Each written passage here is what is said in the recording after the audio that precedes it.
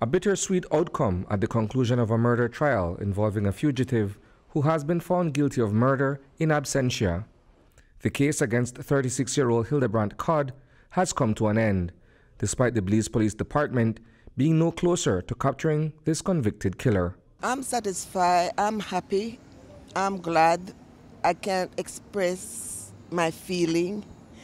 I'm so happy that they had found him, convict him, but in a point I am still sad because he's not here. He's not found, and that's the day I'm waiting for now. On December 5th, Codd was brought down to Belize City from the Hattieville prison. He was scheduled to appear before the High Court to learn his fate after being accused of the gruesome murder of Densmore Bowman in 2019.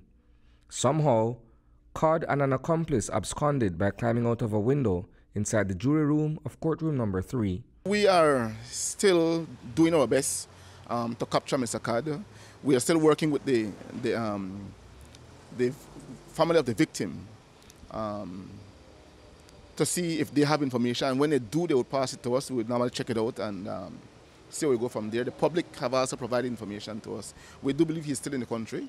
And again, I want to assure the Belizean people that we are doing all we can to find him, and anyone who may have information pertinent to his whereabouts, we ask that to please feel free to contact the nearest police station or call the 922 number, which is the Crime Stoppers number.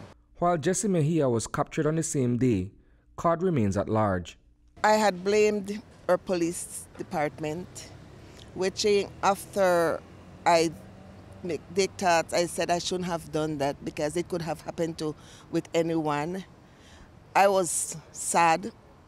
I cried because I said, no, my son,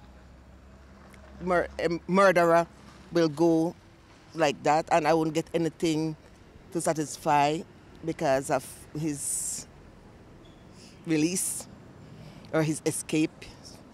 And well, today now, I take back that I blamed the police department. For Bowman's family, the decision handed down this morning by Justice Ricardo O'Neill Sancroft was long awaited.